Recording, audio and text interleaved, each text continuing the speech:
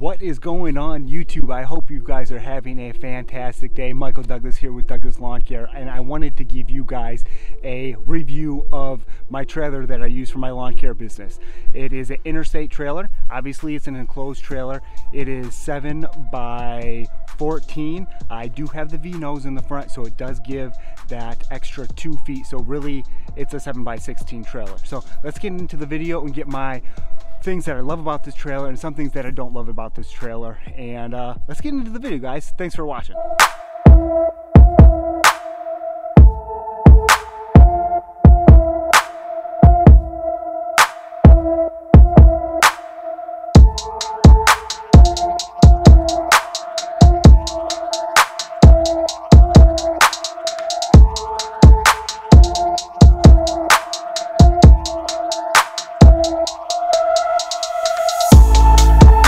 Trailer from my local dealer in Gobles, Michigan. Great people over at Central Auto. If you are in the area, I would highly suggest checking them out.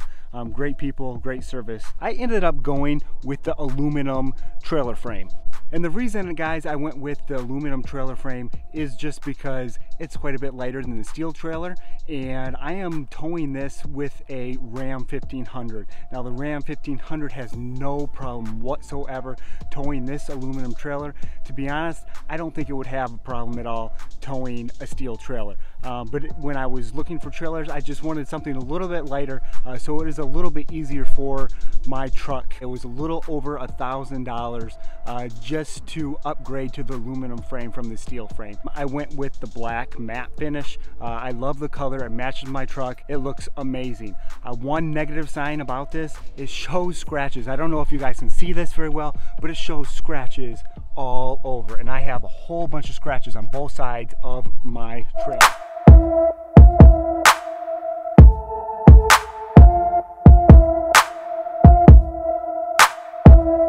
I would highly recommend the radial tires. They have lasted 3 seasons. You can tell there is a little bit of wear and tear, but not a whole lot. I do need to rotate these tires before I start using this trailer again for lawn care season. We have a vent on this side, and the vent is great, especially in the hot months, just to get all my gases and fumes and all that stuff. And we walk around the other side real quick. We have another vent right here, and there is one on the top. On the curb side of the trailer, there is a lock here with the door. The lock is pretty nice. I've not had any issues with the lock whatsoever, so I don't have any complaints. Basically, we're just going to open the door here, and it swings open, and you can tell it locks right in place. I've had no issues with that door. This hub right here is a little worn, and it's worn because of the rain, and that kind of makes me a little bit upset. I think that has probably a little bit too much wear and tear on that, and it's really just caulked right in the seam right here, and I think on the other side it is coming apart a little bit, so I should probably throw some more caulk in there just to seal it up. But I think these hubs are a little cheap, to be honest with you. I mean, you're paying $6,000 to $7,000 for a trailer. I would think you're gonna throw a little bit heavier duty hub right here on there. When my trailer is lit up in the dark, guys, it looks amazing. It's a beautiful trailer. You got some LED lights on each side. By this vent here, there's another LED light. Right on the hub right here, there's a LED light. We scroll around on the top, guys, there's LED lights on the top as well. So your entire trailer is going to be lit up with the Interstate trailer. Yeah, right on the front, LED lights on the top. It just looks really, really nice in the dark time when it's all lit up. I want to talk real quick about the locking system and the latches that the Interstate people put on my trailer. I don't know if this is going to be what all Interstate trailers look like. I'm just going to show you what I have come into problems with on this trailer. I have 2 different styles of locks here.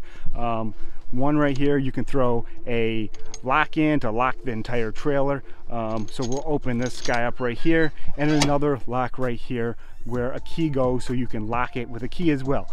This is almost pointless in my opinion. This holds the door shut. It's not going anywhere with the shut at all. They did not design this well at all. I don't know if you guys can tell or not. This is coming out too far. It's actually bent. It should be further in. And if we move to the other side real quick here, we'll open this. And you can see it is bent a little bit here too. I'll show you exactly why real quick. We open that up, let her drop. When you are on pavement and you're driving a mower or whatever you're driving over here, it pushes this down a little bit. If you're on a hill or something, these handles get smushed in and get bent. So now it is impossible for me to use that keypad lock. They should have put this handle up probably about another foot. I did not take it back to the dealership to complain. There's nothing they're gonna be able to do about it. They're gonna replace the lock for me for free, but it's just gonna keep happening. I'm just gonna keep having the same problem. Like I said, the latch works perfect, no issue with that. But that's a stupid design, and it needs to be at least a foot up if they're gonna have that lock there. I understand having that lock, so if you have a key on your keychain or something like that, so you don't have to take the keypad lock off. I am going to do a 2021 enclosed trailer setup and how I have my enclosed trailer set up and all the equipment that I run. So if you are not subscribed, please hit that subscribe button and like button if you want to see that video of my entire setup. I don't know if you can tell or not, but this right here, this little metal piece right here was actually a bracket that went like a flanging piece almost that went on this wood all the way across to the other side. That broke off probably within the first week of me owning this trailer. It's probably just a bad design that Interstate had. Wasn't thinking that a mower or something like that with the mower deck possibly could hit this trim piece, but obviously in the first week it did, and it broke. Not a big deal. I've dealt with it.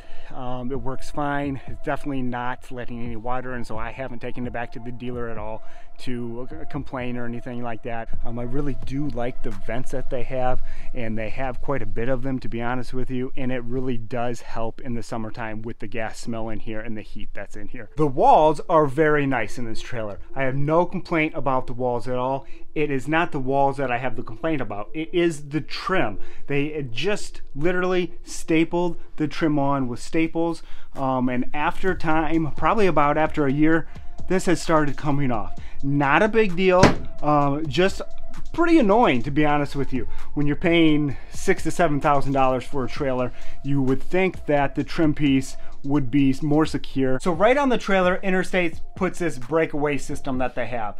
It is a battery charge system, and it will charge every time the trailer is connected to the truck. I'm pretty sure they're putting this on every one of their double axle trailers. If I've read right, I'm pretty sure they have to by law. At least in Michigan, your state could be different. I'm not a huge fan of the breakaway system myself. I get the idea of the breakaway system, but at the same time, if your trailer is hooked up to your truck and for some reason that pin pulls out in front of your truck and releases or engages the brakes to your trailer, you're gonna be going for a ride if those trailer brakes engage and you're still going down the road. I do like the vent that they put in. Obviously you can see my vent is broke and I have a whole lot of acorns there. You can see that big tree way up there. That vent being broke has nothing to do with Interstate. That has everything to do with me parking this trailer underneath that big tree. This is a negative that I feel like Interstate has done. I don't think these are very strong, at least in my trailer. They feel really light duty, and you can tell they had just put double adhesive tape on top of those beams to hold the top of the roof down.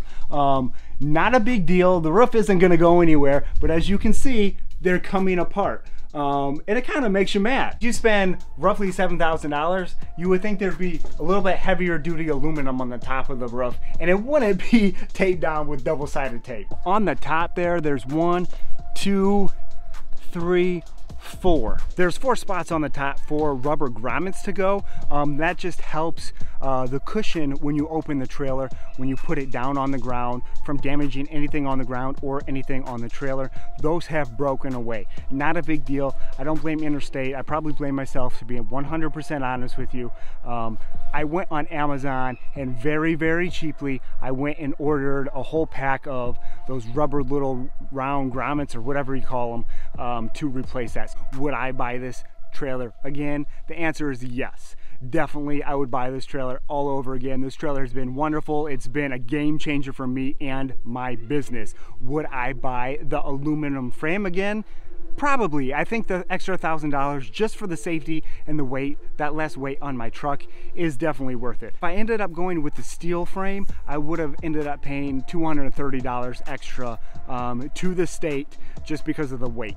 But I saved $230, so in all reality, it wasn't $1,000 more than the steel frame. This trailer is amazing, and I would highly recommend this trailer to anybody that's looking at this trailer.